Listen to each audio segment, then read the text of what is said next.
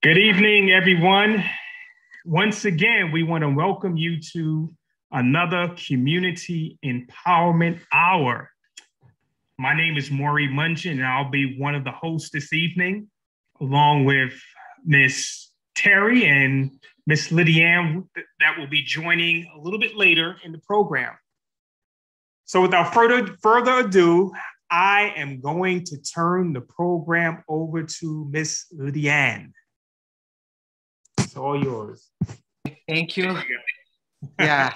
So I want to thank God for this evening. I want to thank God for another cooking demo. The last time, I know many of us enjoy the recipe of our Chef Terry, and she did a wonderful job.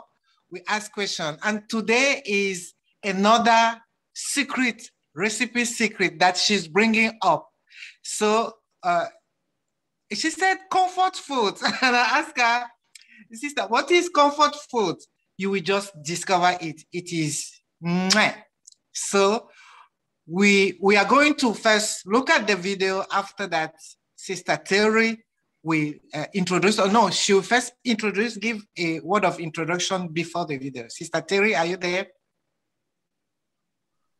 Yes, I'm here and very happy to be here again with you guys.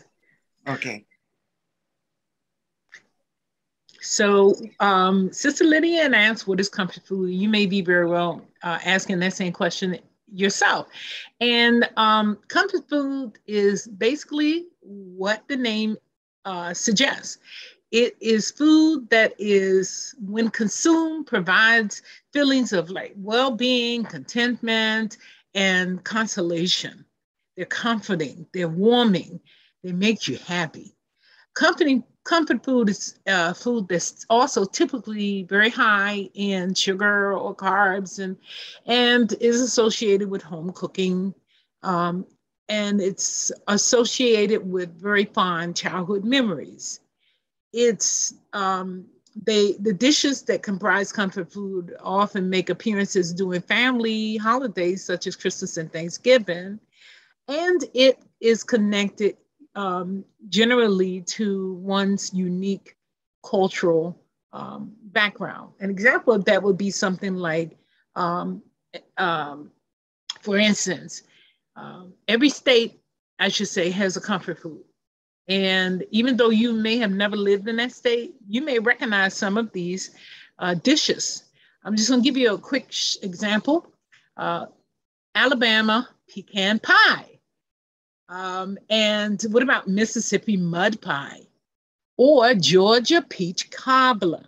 Now, you may never have lived in any of these states, but these are things that are probably familiar to each one of you.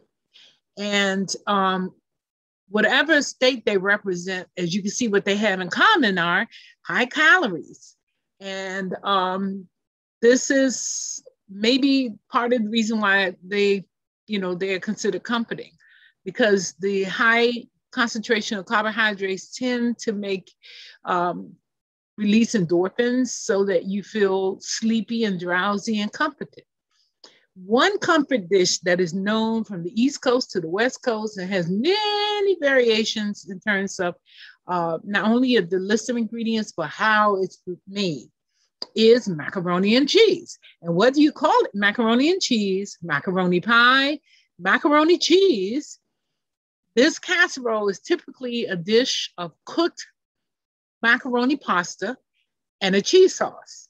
Its well-known dish is believed to be first debuted in a medieval English cookbook in the 14th century and has graced the tables around the world ever since. And today I'll be demonstrating a plant-based, healthier version that is economical, nutritionally dense, and that you can be proud and confident to serve to your family.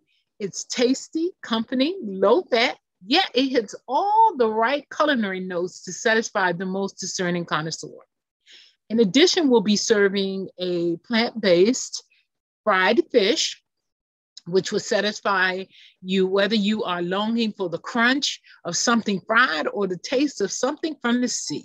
And we'll round out our comfort comforting cold weather meal with something sweet and decadent, but won't have you breaking the scales.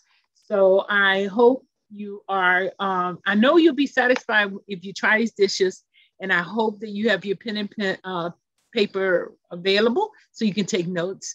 And we'll be back later on to ask and answer any questions you might have. As usual, all recipes are available simply by emailing me, and I will send them out to you promptly. Thank you.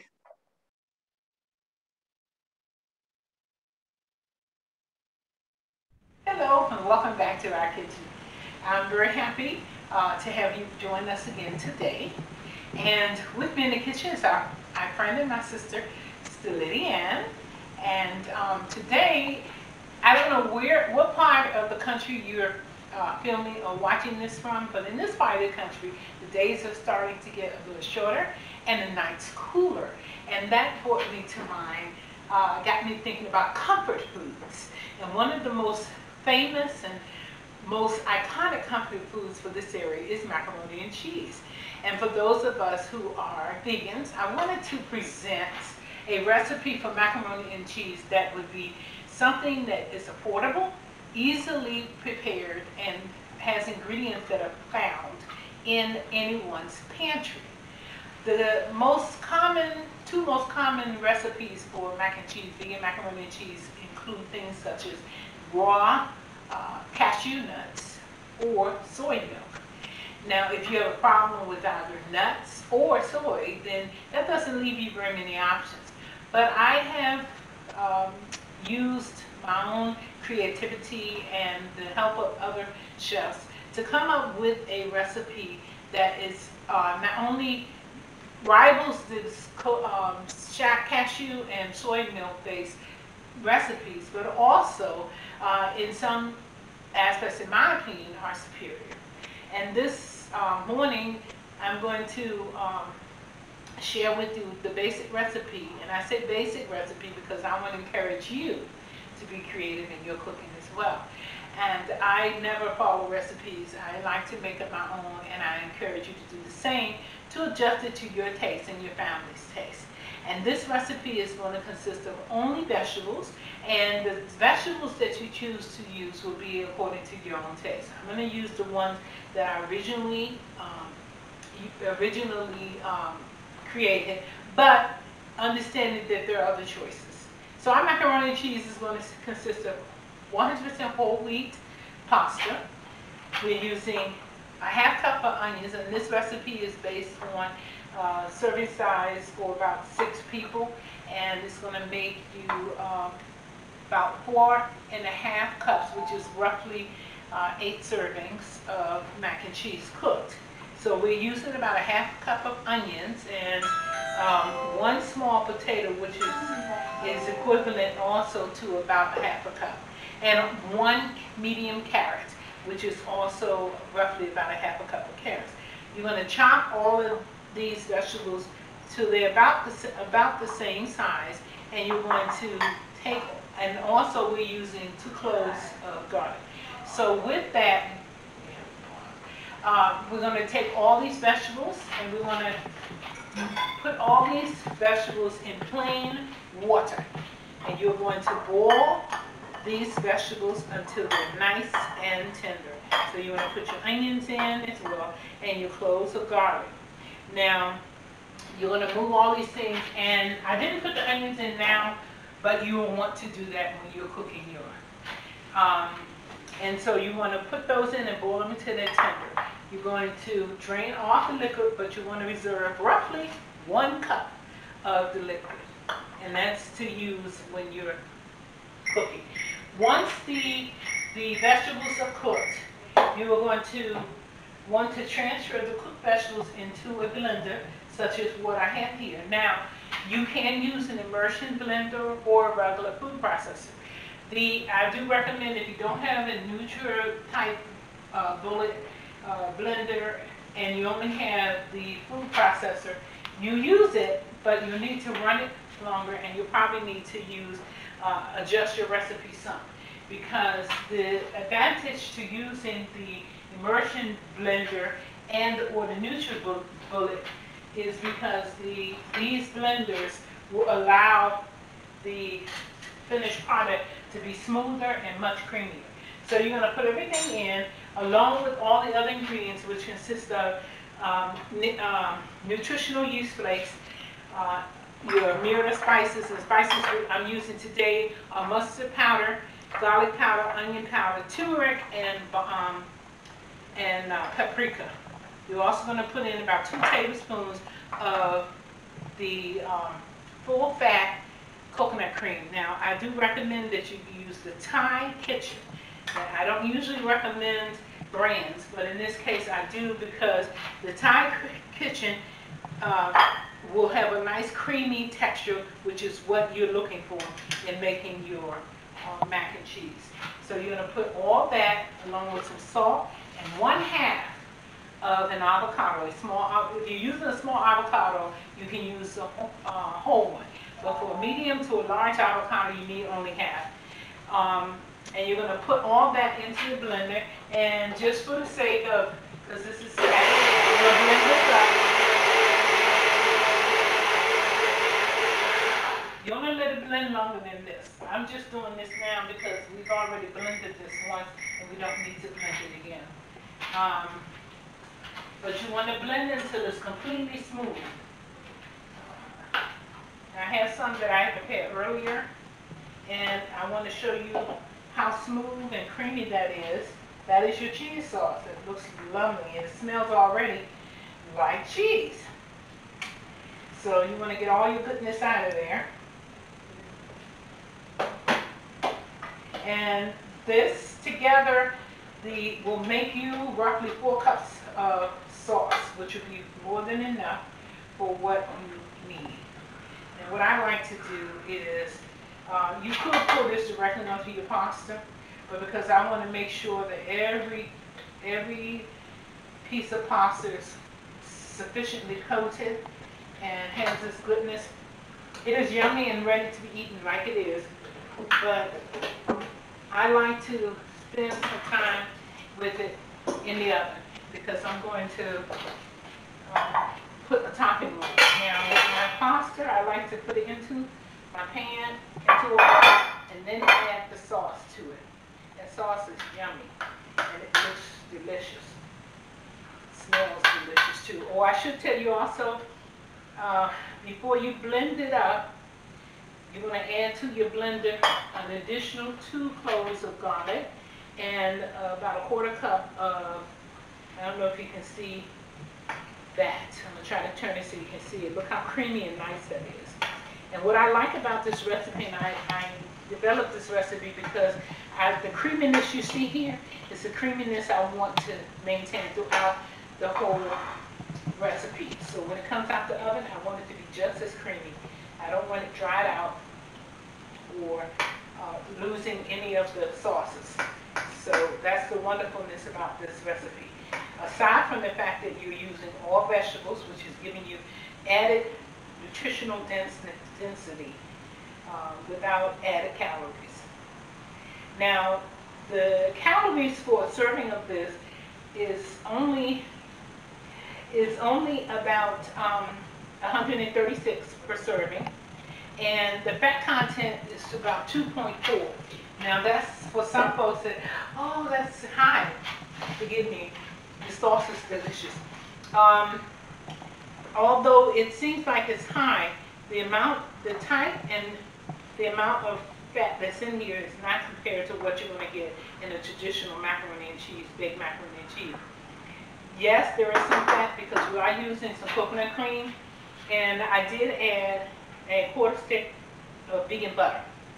But what we need to remember is that the type of fat, because it's all plant-based, it is very good for you. The difference between plant-based fat and animal fat is that the animal fat is comprised of what's called stearic acid, whereas plant-based fats are comprised of palmatic acid.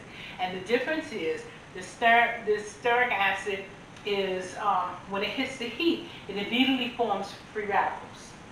And we know that those are enemies for those of us who have a history of cancer, because that's what leads to cancer development in the body.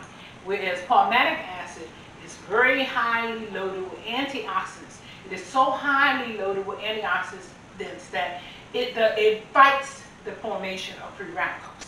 So when you're cooking with plant-based oils, whether it's coconut oil or soy oil or any other plant-based oil, when it hits the heat, it actually prevents the formation of free radicals. So that makes it a much healthier fat. Although the best plant-based fat would be olive oil. With olive oil, you need to be careful because it still has the antioxidant properties in it, but as it reaches higher temperatures, it starts to denaturize. So you'll want to use a lower heat. Now with this, because everything is cooked, we're just basically putting it in the oven to kind of solidify. Now, just for show, I have made this and I cooked it just as it is without anything on it, and it's wonderful. But just for show, because we are doing this for show, I like to dust the top, and I do say dust because we don't want to use a lot, with a little bit of breadcrumb, and you want to make sure your breadcrumb you're using it's vegan breadcrumb. And if you happen to have it, and I do happen to have a little bit of vegan shreds, which I'm going to put on top. I don't always like to do this simply because for aesthetics, for me, it's pretty important. And I want to see the cheese melt. And not all the vegan cheese has a lovely melting property. This one is a new cheese to me, so I'm not sure how it melts. So we just, for the sake of aesthetics, we're going to put a little bit just on top, and we're ready to go into the oven. Now, the other part of our program today is we're making what is called banana blossom fish, vegan fish. And it is, as its name suggests, made from banana blossom.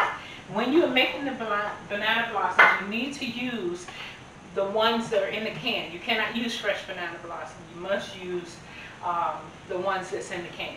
When you open your can, you want to drain your blossoms and press them and then form them into the shape that you want.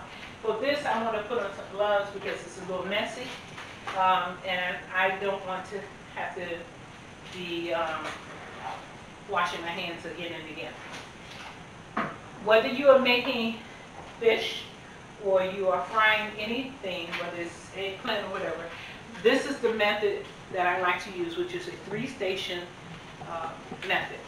In my first station, you have flour. This is my egg station, which would be station number 2. And then the last station, depending on what you're cooking, in this case, because we're doing fish, this is half flour and half yellow cornmeal. Now, if you notice, you can see each station has been seasoned. And it's all seasoned with the same mix that I created. And this mix contains dulce, which is a red seaweed, and it is antioxidant, and it's very good for you. And also nori. Nori is most commonly found. It is the seaweed that is used to make sushi. This also contains garlic powder, onion powder, Old-Bay seasoning, and a little bit of salt. And what I have done is I have seasoned each one of the stations as well as seasoned our fish. Now this fish has been once breaded, so I'm not going to go through all of the stations on this one simply because I don't want to have too much of a coating on it. But for the sake of frying, I'm going to put just dust it very lightly with the flour. And we're going to let our oil come up to temperature. I'm old school.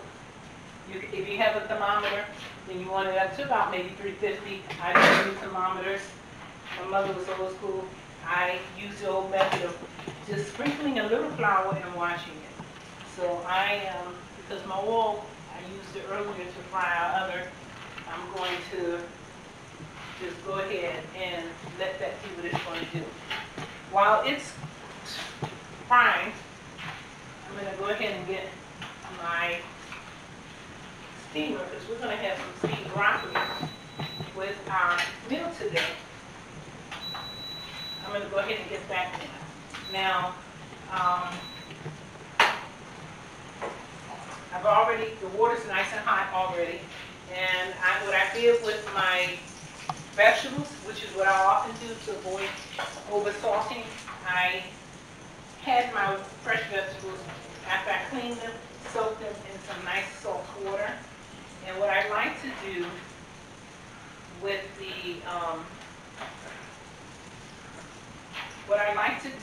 my vegetables, because I don't like over seasoning, and I like to steam them until they're just done, I will use a little non-stick butter, which adds no extra calories, but gives the flavor of butter to your vegetables. Just spray them, close that, and let it do what it's going to do. So, and while we are waiting for everything to finish, I'm going to go check on my fish one more time, see if it needs to be turned. It doesn't take long, but I want it to cook thoroughly so that it will be cooked through. Really nicely.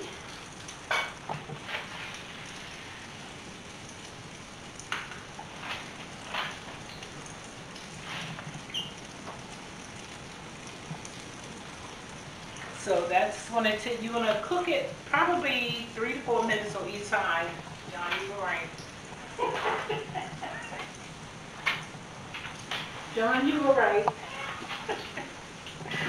So you want it to cook about 3 to 4 minutes on each side. You do want it to cook through because you don't want it to be soft in the middle. Ordinarily, I would cook it to about this stage and then pop it in the oven. But I'm going to reduce our heat and I'm going to let it cook a little bit longer because I really want it to be cooked thoroughly.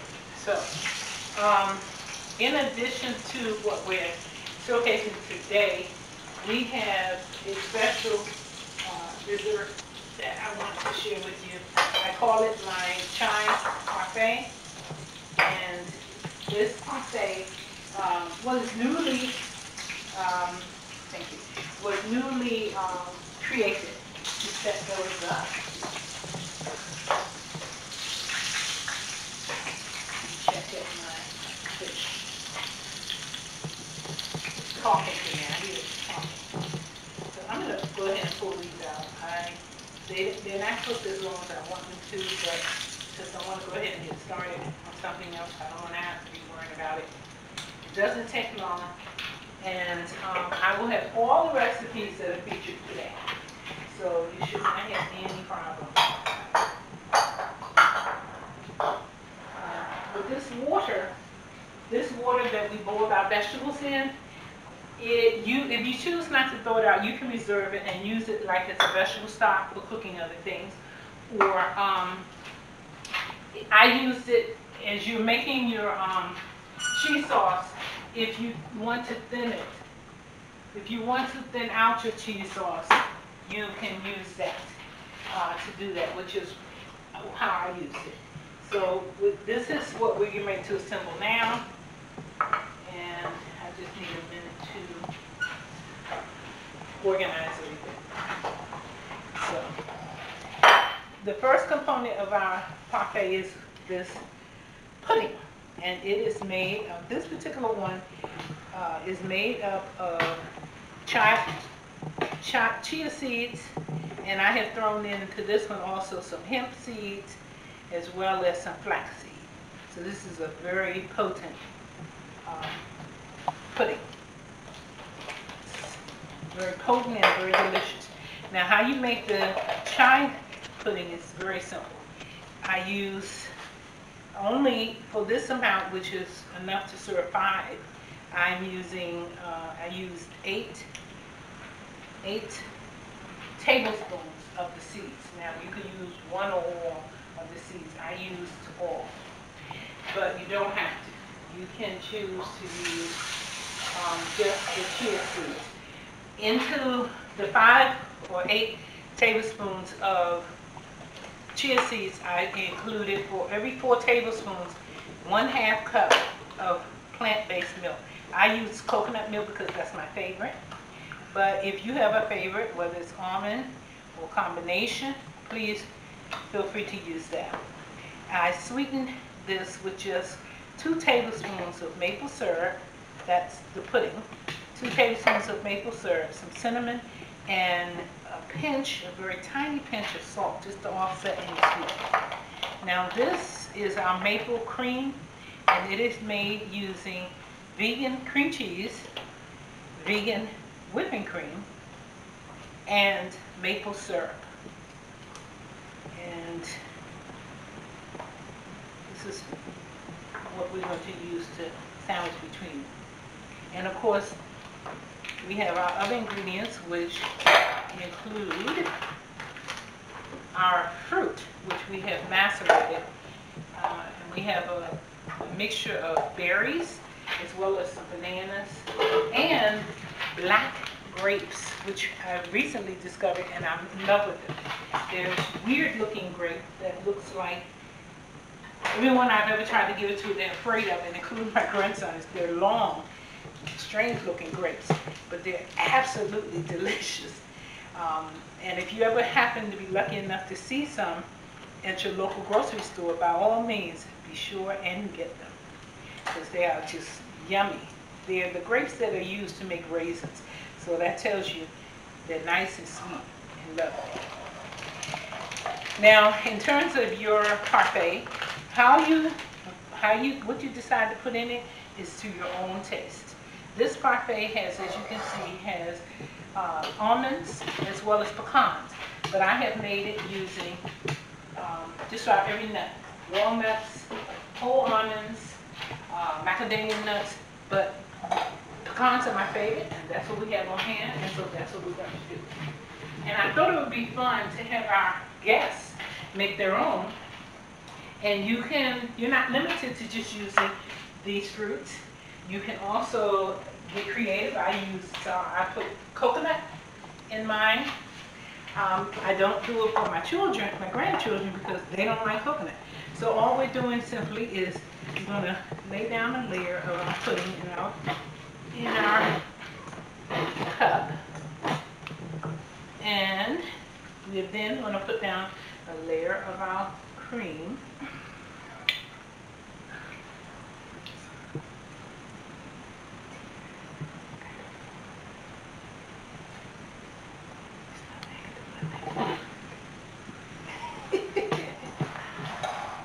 Then we do a layer of our fruit. Let me look at mine. Are we doing? Yes, doing. I sometimes get anxious for my things to do what I want it to do. We put a layer of our fruit. And because we allowed the fruit was macerated in maple syrup, but you can use your sweetener of choice. You can use agave nectar or honey. And then I put on a layer of nuts. Very light layer, but it's to your taste.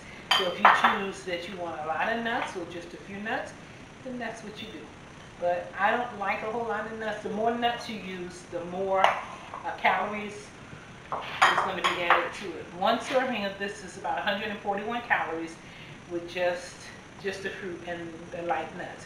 Then we're going to add another layer of the pudding. And my pudding is being naughty. It's trying to seep out, which is why I had it in the cup, because I knew it was going to do that. And this is a wonderful dessert. Kids love it.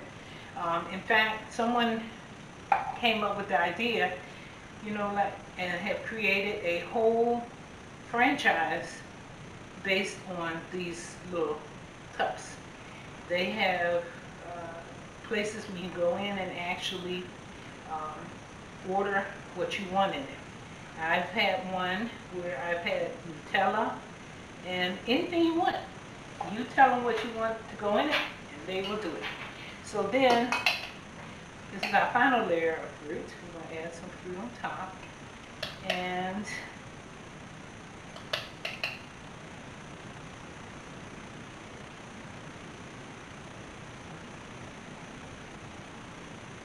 then another soupçon of nuts. Nuts have they're very healthy oil in them. They're essential. We need them.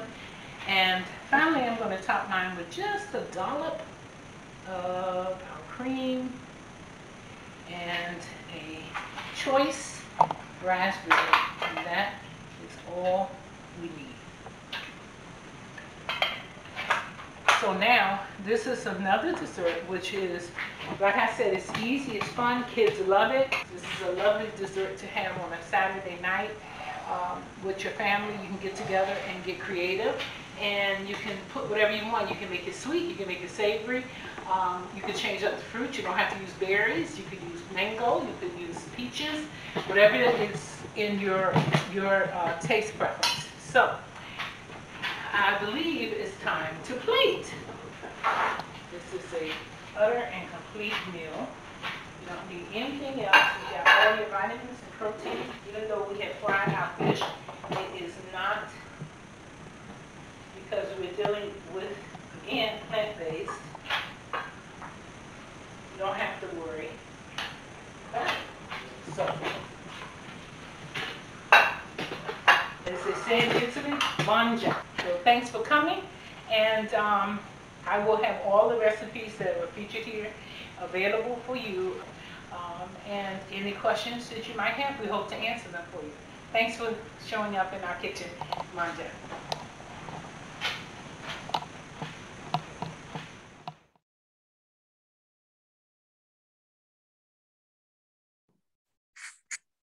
Wow, that was so delicious looking.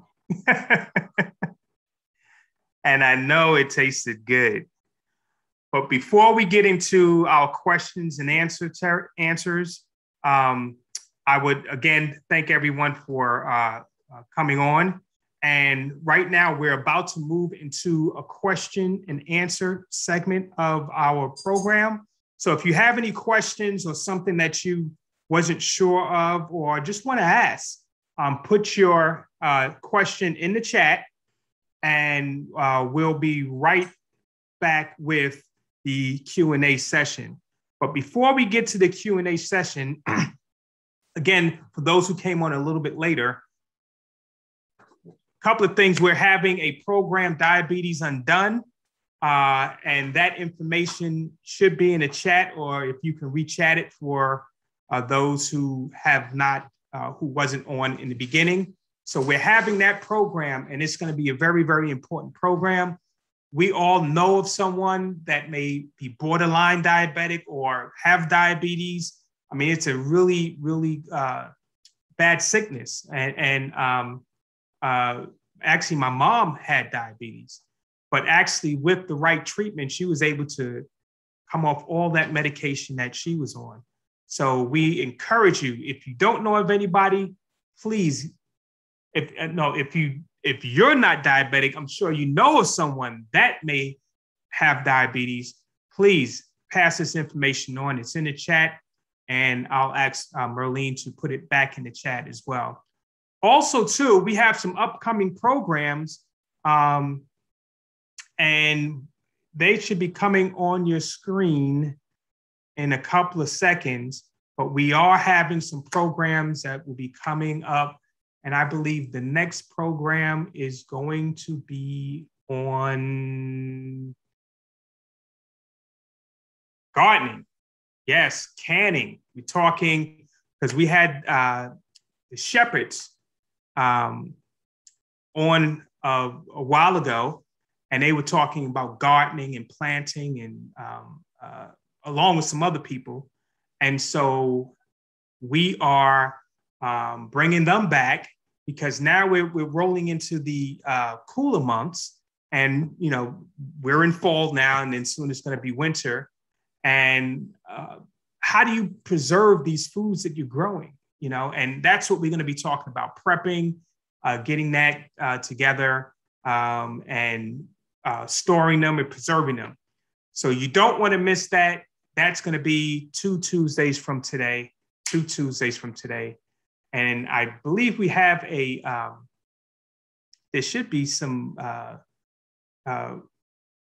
flyers that should be popping up on your screen shortly here, and to show you what we have coming up. Also, too, in the chat was, in case you missed some of our programs prior to today, we have, and it should be in the chat as well, a website where you can download all the programs that we've put on so far. And it's on this website that you're looking at right now, Empowerment for Health. That's the website.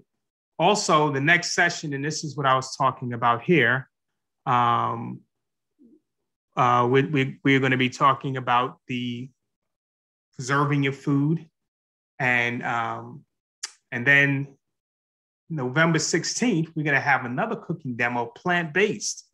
So, and we're moving into that Thanksgiving season. So you definitely want to look at that one and invite your friends too. And then, as I mentioned before, Diabetes Undone, and that's going to be an 8-week interactive session beginning October 4th. You don't want to miss that. This can save your life or someone else's life. So please, please, if you know someone, let them know. And if you want more information or want to talk to someone about it, put your name and email address in the chat box so that we can definitely get in contact with you. Or even if you just want to make sure that you're a part of the information that's going out and making sure that you know what we have coming up, please put your name and email address in the chat box, and we'll get that information and make sure you're in the know, stay in the know. I see some questions coming in, and have any recordings been deleted since you started? Not to my knowledge. All of the recordings should be there. And we will double check for you. And so all of the information should be there. Okay, with that said, I hope you have some questions, or if you have any questions, please type them in, and Terry and Lydia Ann will go over those questions and hopefully we'll give you an answer. So I'm going to turn the program back over to Terry and Lydia Ann. Okay, thank you very much. Thank you, Chef. It was delicious. I saw it.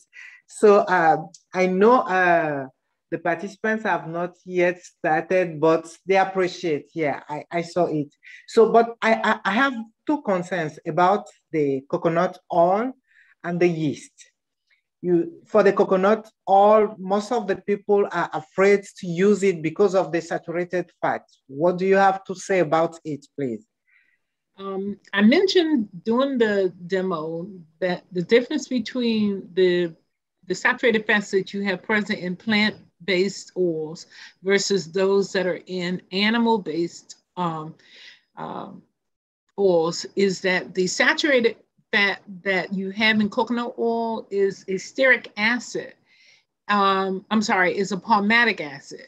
And as I mentioned in the video, palmatic acid has very high levels of antioxidants.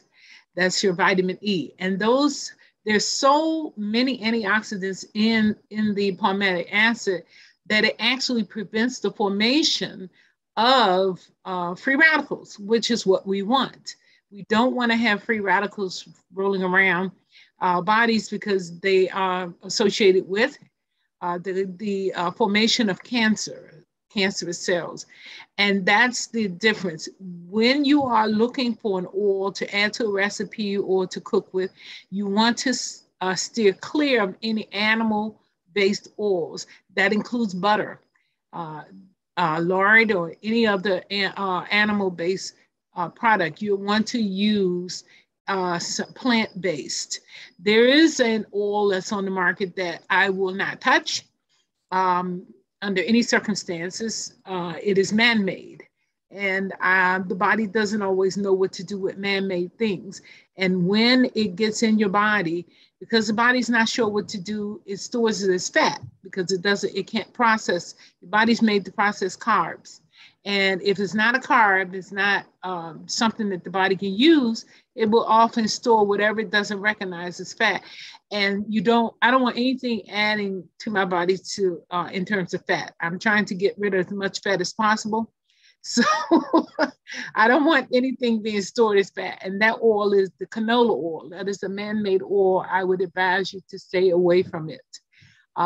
It is not a good oil to use. Always reach for a plant-based oil. And soybean oil or vegetable oil is generally available and it's inexpensive. So if you don't want to use coconut oil, you can always use some other plant-based oil, but avoid animal and man-made oils. Now you asked me another question about the yeast. I'm sorry? The yeast. Oh, nutritional yeast. There are some people that have issues either medically or just they're not comfortable with the yeast. And if you don't want to add the nutritional yeast to your recipe, you don't have to. The nutritional yeast adds a cheese taste to the finished product. But in this particular recipe, if you don't want to add the nutritional yeast, because I've made it without the nutritional yeast, I just adjust the amount and the of other ingredients that I add to it to give it that same get that same cheesy taste. You want to increase the amount of fresh garlic you add, the ground mustard, and add a little bit more lemon juice. The garlic cheese, as we know, has a kind of a funky kind of taste that comes as a result of aging the milk products. And that you can get that same kind of funky flavor on your palate by adding additional garlic. The ground mustard adds an earthiness that you will want, and the lemon juice gives that tanginess that you get from the cheese. So simply by adjusting your ingredients to suit your taste, you can achieve the same effect without the nutritional yeast. Yeah, there is this question about the nutritional yeast, if it can be replaced by onion or garlic powder.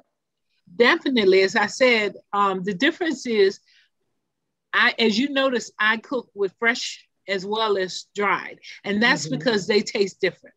Onion powder does not taste like fresh onion. Garlic powder does not taste like fresh garlic. Right. There's a difference. And so if you're trying to achieve the effect that you're getting from the nutritional yeast, you don't want to use the powders. You want to use the fresh vegetable. So if you're trying to adjust it, use fresh onion, fresh garlic. Don't use the powder because you'll never achieve the same taste on your palate as you would if you use the powder. Yeah. But you definitely want to add both. Definitely add both. It brings a more rounded flavor to the sauce. Now, I will tell you the good thing about this sauce, you can use it if you like to do nachos. You can do the same thing. Use the same thing, just add a little bit of either pimento or roasted red pepper to give you that nacho flavor, and a little bit of heat to your preference. If you want to add a little white pepper or a little bit of red pepper to it. Of course, the pimento will add some heat and it'll make a nice nacho sauce as well. Thank you. So talking about the fish, banana blossom, can it be air fried? And where can you buy it, the banana blossom? Okay. Now, the banana blossoms are pretty well available. I have found them in international markets. I also have purchased them on Amazon. The cheapest place I found here of late is Lotta Market. And you can get get a can for about $2 at a lot of markets. It's usually found in the Korean section of the marketplace, and there are a lot of markets all over the place. Now, a lot of people ask if you can use, why do you have to get the canned one? Because the fresh one is very stiff from the cellulose from the plant, because it's a plant, and you're not going to be able to work with it at all. So you do need to get the can and use the canned banana blossom. Someone had asked me if they could use jackfruit. Jackfruit is totally different. I don't do a lot of cooking with jackfruit. It tends to be a little too fruity in its flavoring, and I can't imagine it as a substitute in this particular recipe. Okay, so where can we buy it? No, again, no. You have answered the question. Sorry. Yes. It was, can we put the fish? Can the fish be air fried? I don't have an air fryer, and I know I have family members who do, and I used to have an air fryer. My problem with the air fryer was, it's like baking it. So if you're going to bake it, I can imagine you probably could bake it. What I would suggest is, it's not going to be the same, because it won't have the crunch like you're going to get from frying it. Yeah. I would suggest you spray it, because most of the time in air fryers, they do suggest you spray it with a little oil on the outside. That's so that you can achieve some type of crunchiness. But I mean, try it. If you spray it with the oil and it works, that's wonderful. That saves you some calories, and it gives you a little freedom, because with the air fryer, you don't have to stand over it and babysit it while you're cooking it. But it's very important, if you're using the can, that you squeeze when you drain it and then squeeze it. When you get it, and you want to squeeze out the liquid, because the excess liquid will keep your fillets from crisping up during the process, the frying process. And also, if you leave too much brine, the brine can sometimes have a strange or peculiar taste. And if you don't get as much of the brine out as you can, it will make your fillets taste a little strange, possibly. But now, as I said in the video, I did season my fillets before I breaded them. So, and I do recommend you do that, because then you're getting layers upon layers of the flavor, and it tastes better. So I will say that after that filming, I took extra fillets to my relatives' house who are not plant-based eaters. And my family member remarked, "Oh, wow, it tastes like salmon." And I have prepared this fillet for avid fish fans, including my son, who is not, he is a meat eater. And he was completely fooled by it. He did not know it wasn't fish. And he actually came back and asked me to make some more of that fish. And I said, "No problem. I'll be happy to make you some more of that fish."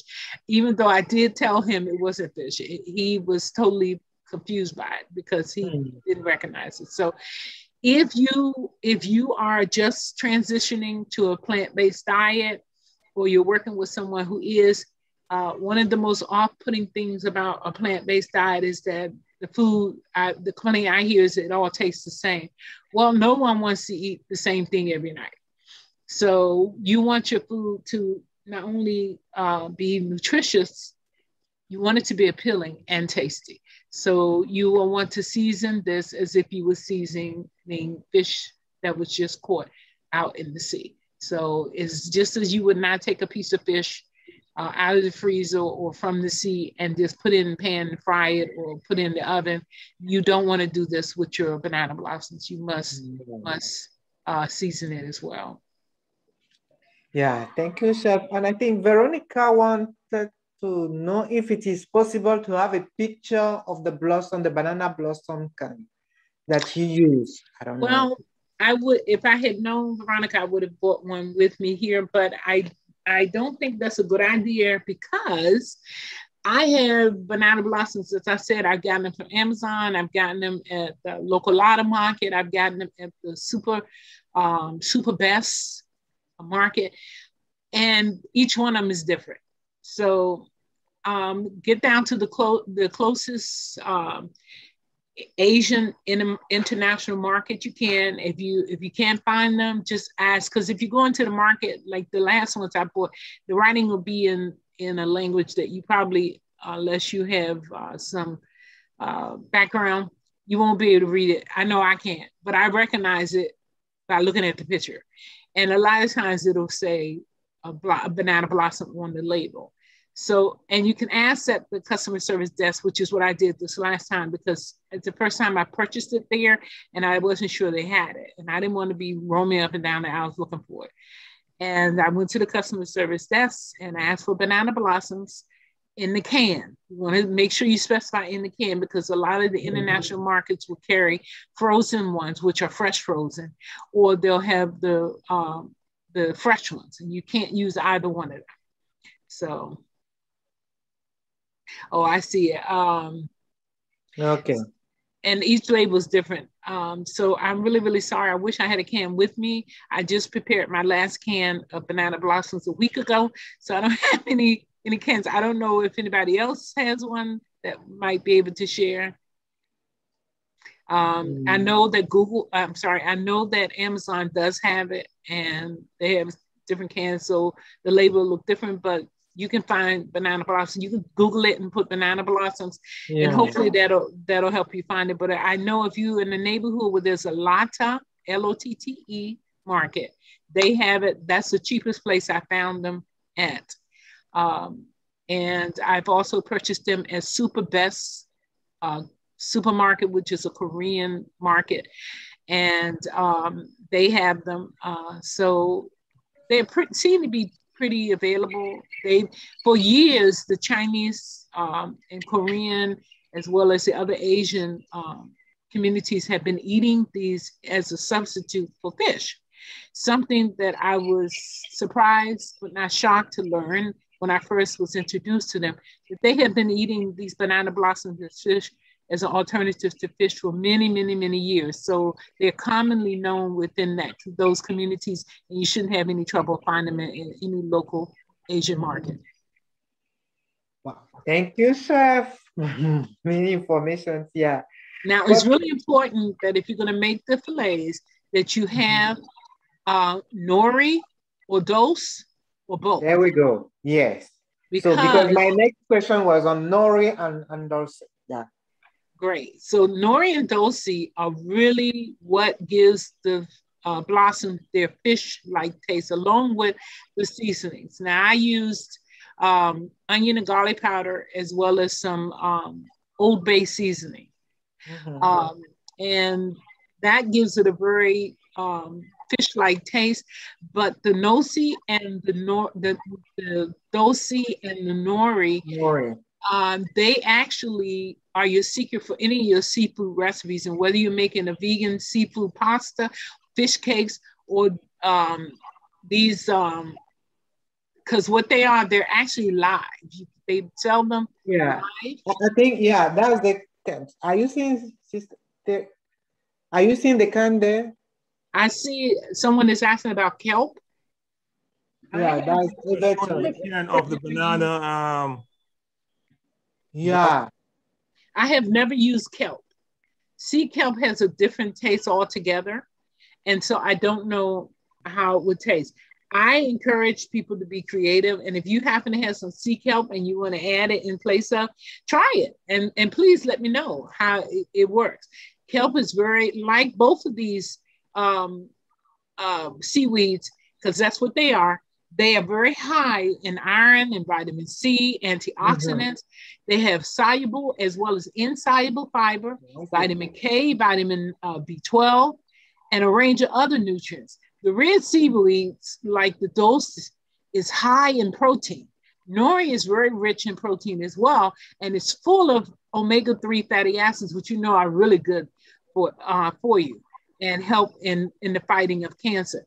And it's very high in fiber. In fact, one sheet of nori has as much fiber as a whole cup of spinach. So they're very good for you.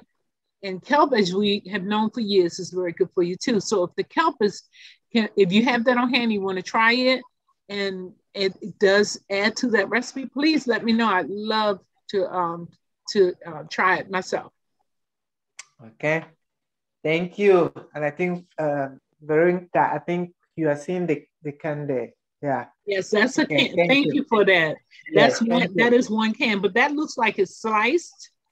And if it's sliced, that your fillets are going to be flat, but you can still work with it.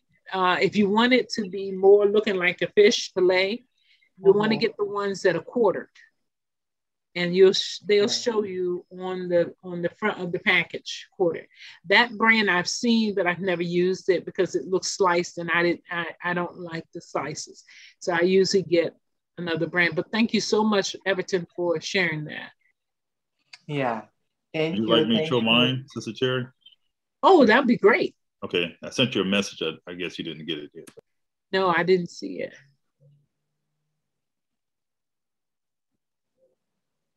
Yeah. Can you see it?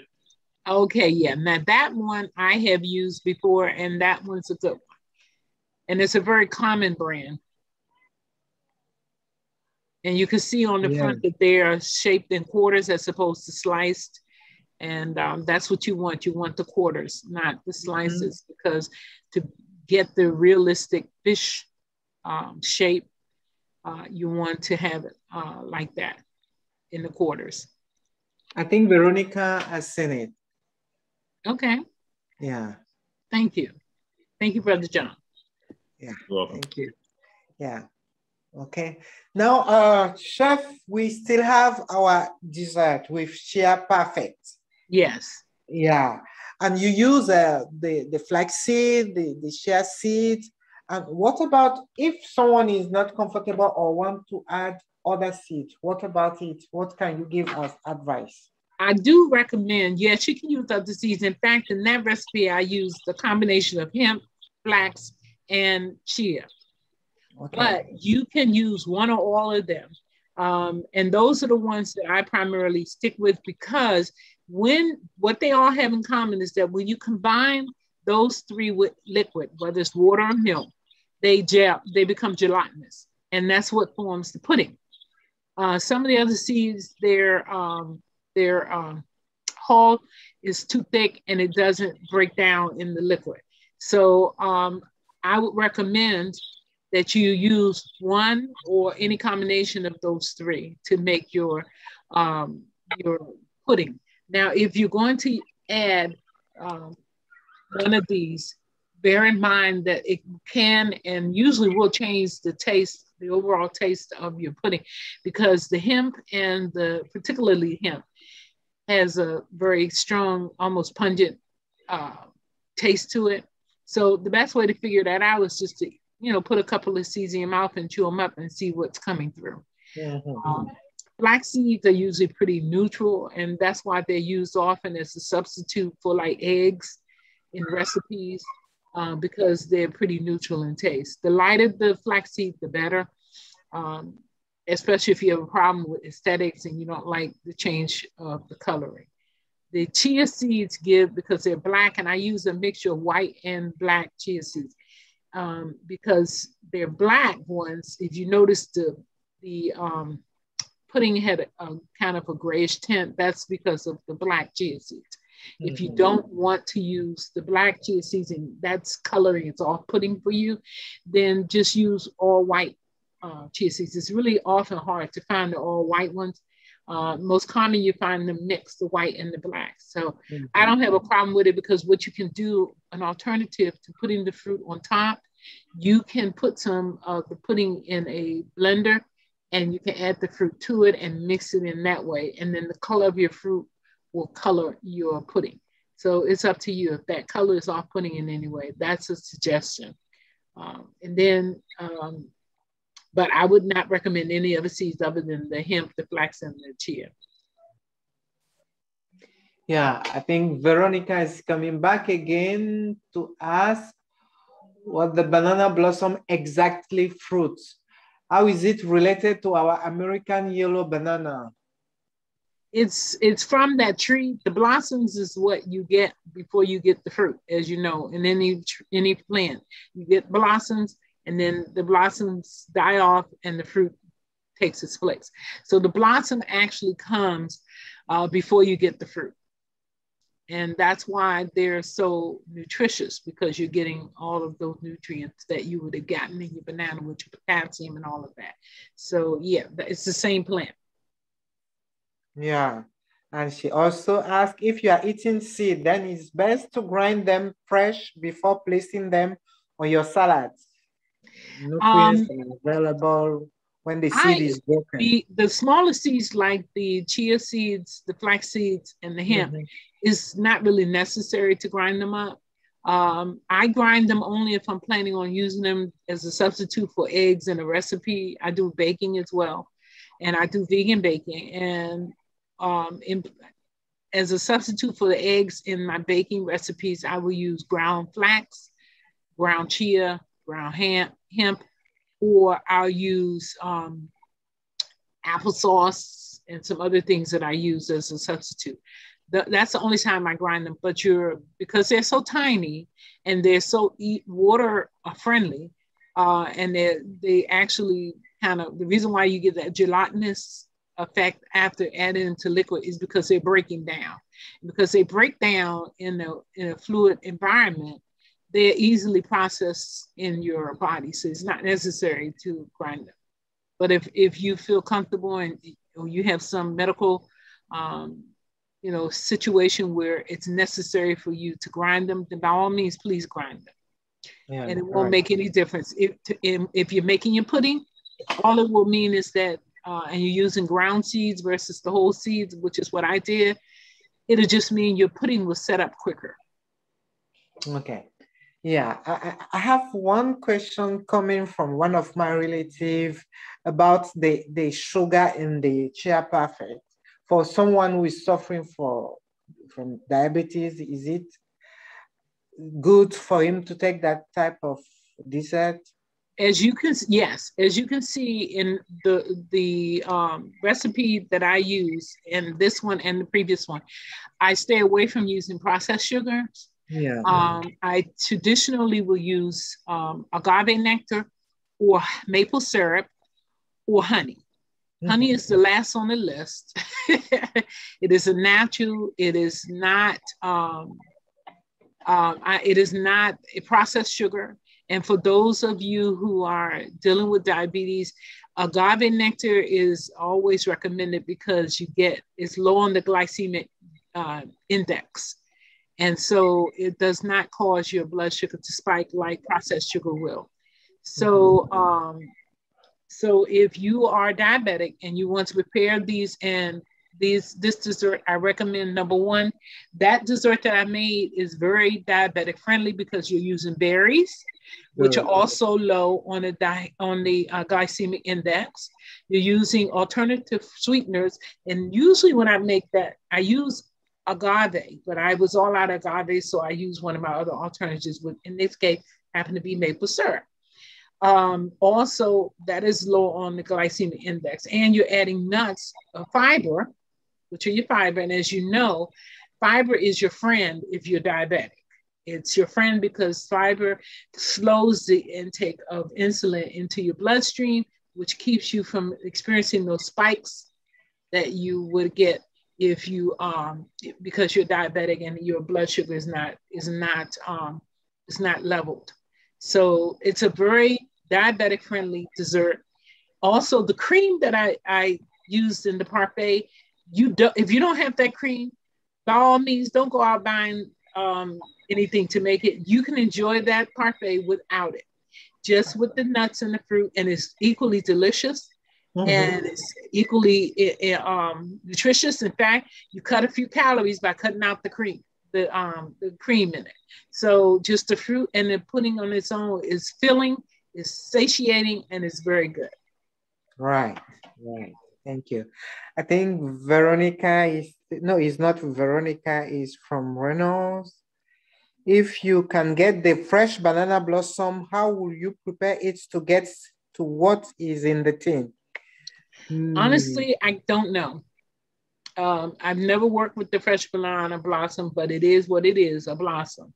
What I think what you would have to do, because it's in the can and it's brined, you would have to brine it, and then you would have to boil it and cook it, because anything in the can, as you may or may not know, is cooked. It's part of the process, the canning process. And if you do home canning, if you know anything about home canning, you're actually putting the things into the containers and you're cooking them in the container. That's how you seal the container. So I would say if you are adventurous and creative and you want to try using the fresh banana blossom, then that's what you would have to do. First of all, you'll want to brine it. And if you know brining, a good brine, you can look it up on the internet. When I brine my stuff, it depends on what I'm brining. When I used to eat meat, I would brine my meats because it adds flavor. I always brine my vegetables because I don't want to oversalt them. And a good way to keep from oversalting them, because I'm very conscious of salt, is I brine them or soak them in a little salted water. That way I control the amount of salt, and then I don't have to add any salt at the end of the process. So, because it comes out perfectly salted. So you'll want to brine it and cook it until it's nice and tender. And then you'll go through the process of breading it and frying it. But save yourself some trouble, because you can get a can of banana blossoms for $2. And that'll save you a whole lot of trouble if you can get to a local Asian market and get them. I will tell you the most expensive ones I purchased were from Amazon. So I don't recommend getting them unless you just want to have a whole case of banana blossoms.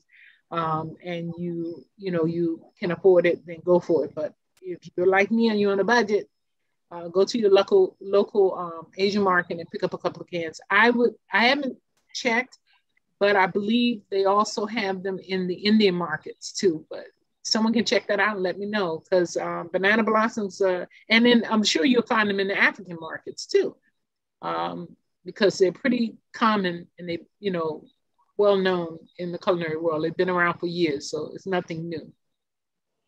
Right. We still have another question. What can one use in place of jelly? In place of jelly? Yes. In which recipe are we talking about? She's not talking about any recipe, maybe a substitute, I don't know, of jelly.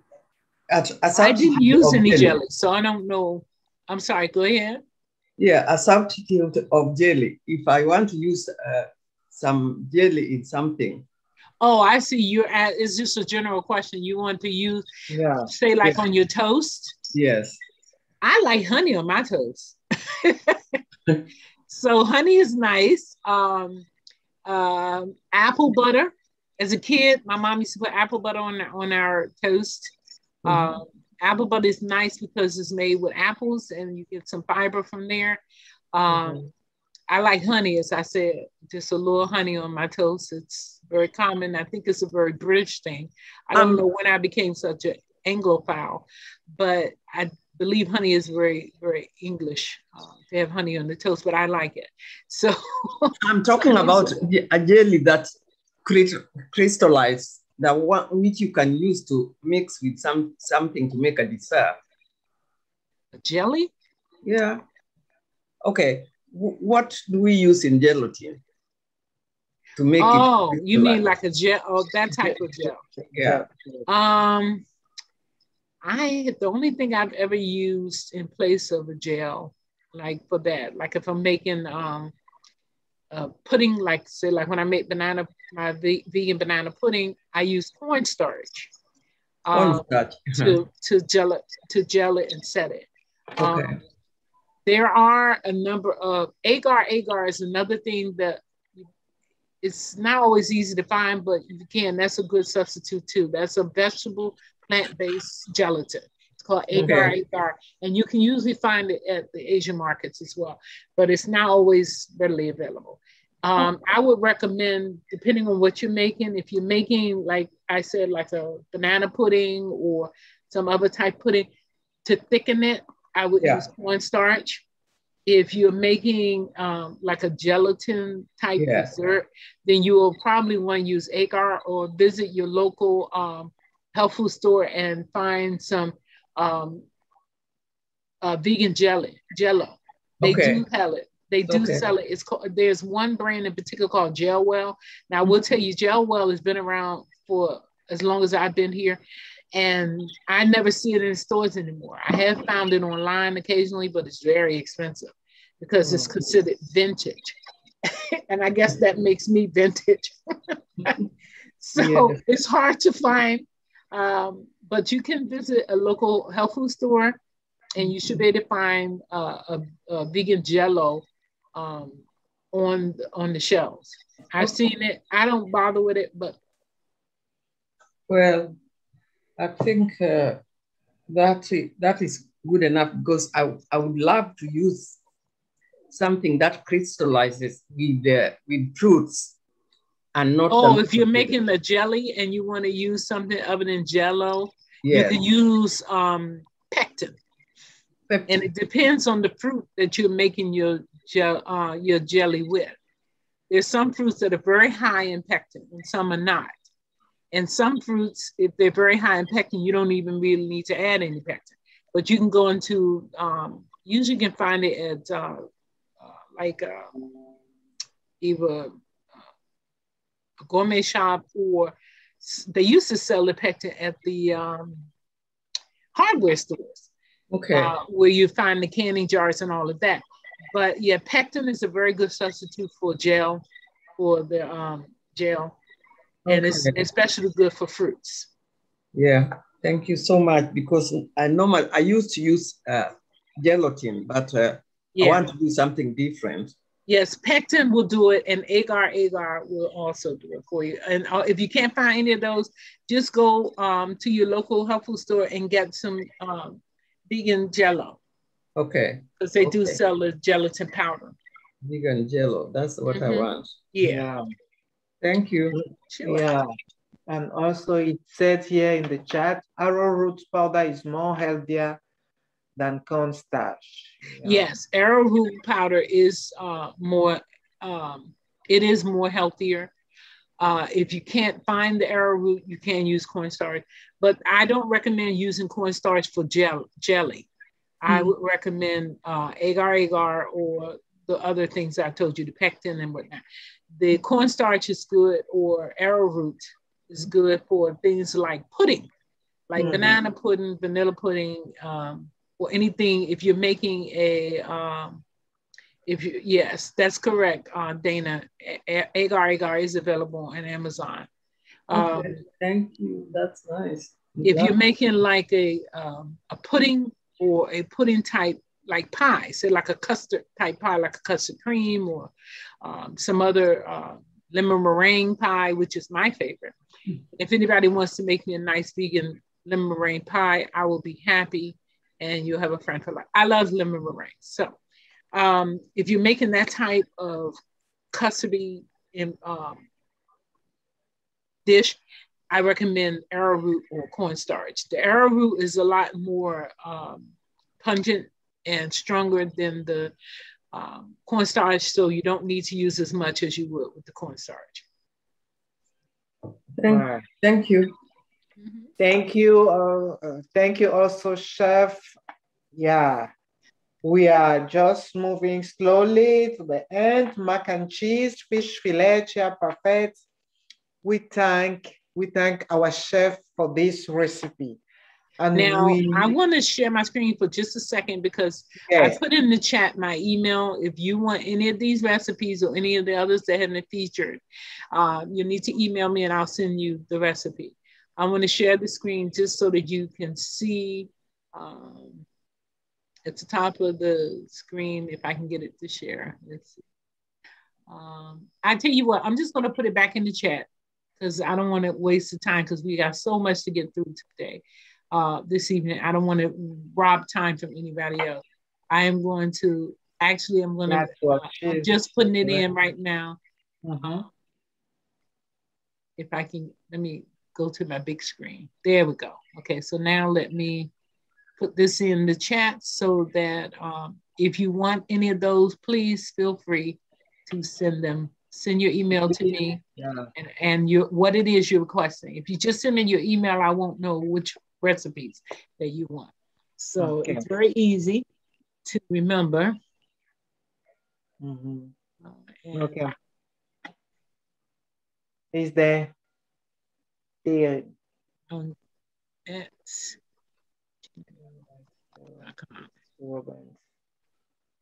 there you go. Yeah. Okay. And I made it. I think I made a mistake. There's not 3 R's in Terra. There's only 2. So, but everything else was correct. It's Terra62Robbins@gmail.com. Yeah. Okay. Okay. So, Chef, any last word before we hand the floor to Adamonji? Any last word? I did want to. I'm going to try to do this again. I want to share the nutritional information as we're transitioning. I'm going to share my screen with you so that you can see the nutritional facts on the mac and cheese as well as on the blossom. And what I've done with this, as you can see, I don't know, can you see that, the whole thing? Yes. So as you can see, the differences between the amount, this is the mac and cheese, and you see you have only 136 calories in a serving versus almost double that in the, actually more than double that for traditional baked macaroni and cheese, as is the amount of fat is double. And bear in mind, our fat, which is at 2.4, is all plant-based. So you're gonna get the benefit of all those wonderful antioxidants floating around. Whereas in the traditional, because the cheese is animal-based, you're gonna be getting a lot of free radicals. And in addition to that, you're gonna be getting a great deal of other nutrients like magnesium, magnesium and vitamins. Also, the amount of sodium is much less in our plant-based mac and cheese versus the traditional mac and cheese. I'm going to switch over quickly to the banana blossom, if it's going to cooperate with me. No, that's not it. So let's go use this one. There we go. So if you look at the banana blossom versus traditional fried fish, and I use the white fish because that's the most common fish that's used. If you were to go into a restaurant or go to a fast food place and ask for fried fish fillet, you would usually get a white fish. And in the traditional white fish, fried white fish, you see the calories look kind of high. But when you look at it, it's actually showing 60 calories more for the banana blossom. But look at what you're getting as opposed to with all you're going to get from your traditional white fish is lots of fat, lots of salt, and not much more. Excuse me, Chef. Yes. I think the screen there, you are not sharing it. We still have the mac and cheese nutritional. Well, I'm sorry. Let me close that one out because I am showing the banana blossom on mine. I apologize. Let me get rid of that. Go away. Are you seeing it now? No, you're not because it stopped. No. So let me try to share it again. Get out of here. I'm getting messages on my screen that's interfering. So come on. There we go. All righty. So let me make this big enough so everybody can see. And as you can see, you're getting, as I said, with a traditional fish, fried fish, you're going to get lots. You're going to get a lot of you're getting about 60 calories less, but you're getting much higher fat. You're getting much higher sodium. You're getting also higher sodium and fat and cholesterol. Whereas with the banana blossom, yes, you're getting a few more calories, and that's because carbs have more calories than then traditionally carbs have more calories than protein. And so you're getting that because we're doing plant-based. And even though you have this look at the differences in fat. You're getting 13 grams of fat. And remember, that's animal fat, which means you're getting a whole lot of radicals. Mm-hmm. Whereas with the banana blossom, you're only getting 3 grams of fat. And this is plant-based fat. So while their saturated fat here is 25% at 2.9, our saturated is only 0.4. So it's basically zero saturated fat. You know what else you're getting zero of? Cholesterol. No cholesterol. Your sodium here is in the regular traditional fried fish is 244 milligrams, and here it's showing at 459 because it's been brined. But that still only represents 0.1% of the amount of daily recommended amount. You're getting high potassium. You're getting high fiber in the banana blossom. You're getting a little magnesium. You're getting some vitamin B12. You're getting thiamine. You're getting magnesium or manganese, whereas you're getting none of that with your traditional whitefish. So overall, even though there's some areas where it might seem to be superior, it is not, simply because the areas in which we are excelling are the areas that mean the most. You're going to get more bang for your buck. You're getting all of those antioxidants because you're staying plant-based.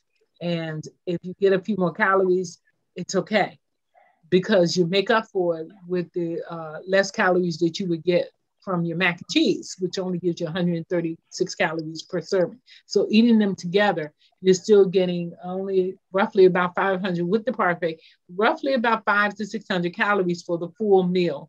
Whereas you're getting just from the mac and cheese alone on that traditional meal and the fish alone without counting the dessert, you're getting more than that. So you're getting better fiber, you're getting more nutrients, and you're getting a healthier benefit from the plant-based. Right. Thank you, Chef. Yeah, thank you, Linda. Blessed day, Mother below. Oh, it is early hours there in South Africa. Thank you, Linda. Wow, what a great sacrifice you did. Yeah. Thank everybody for joining us. I look forward to see you at the next one. Yeah, thank you, Chef. And yeah, and that you have the. Yeah, thank you so much. I didn't think it was that much information in food. I was like, how can you talk so long about that? But it's just really, really good information. So thank you so much, Terry. So with that, I will close with the word of prayer. Father, once again, we thank you for this time. We thank you, Lord, for just so much information that you've given us to live a healthy and happier life. As the statement says, let food be your medicine without, and I'm adding this, without the side effects. Without the side effects, it's just so much we can do to create the atmosphere in our bodies so that our body can work to its optimum. And you've given us that information. Help us to take this information, use it, and then share with others. Until we can meet again, we thank you, Lord, for this time together. In Jesus' name we pray. Amen. Okay, thank you so much. Oh, the thing is up. So if you can fill that out for us, we appreciate it, and we will see you next time. Thank you.